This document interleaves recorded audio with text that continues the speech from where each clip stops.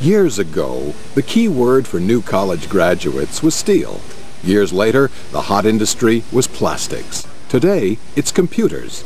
Computer engineers design new computers and computer-related devices. They have a detailed understanding of microprocessors, computer chips, and other components, which they apply to designing circuit boards, scanners, printers, monitors, hard disk drives, and many other computer devices or add-ons. However, since hardware is useless without software, computer engineers also work closely with software engineers to make sure that the equipment does what it is supposed to do when manufactured.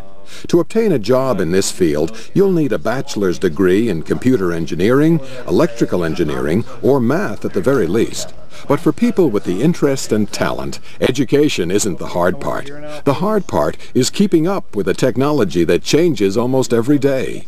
New chips, new designs, new components. The pace can be staggering, and the pressure of intense industry competition can be punishing. Some people thrive in such an environment, and the rewards for them can be significant.